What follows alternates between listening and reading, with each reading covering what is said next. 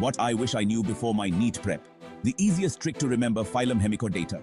Alright, NEET warriors, let's dive into phylum Hemichordata in just 1 minute. First off, Hemichordata means half chordates. They're the bridge between invertebrates and chordates. Balanoglossus and Saccoglossus are the key players here. Remember them as B and S, B for burrower, S for sedentary.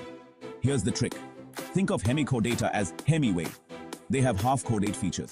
They've got a stomochord, not a notochord. And their body is divided into 3 parts: proboscis, collar, and trunk. Also, they're marine and mostly filter feeders. So picture them as the ocean's vacuum cleaners. And don't forget, they have an open circulatory system and lack a true heart. So, let's recap. Hemichordata, half chordates, Balanoglossus and Saccoglossus, 3 body parts, marine filter feeders, and open circulatory system. Now, back to the question. Which class does Balanoglossus belong to? Comment your answer below. Subscribe for more.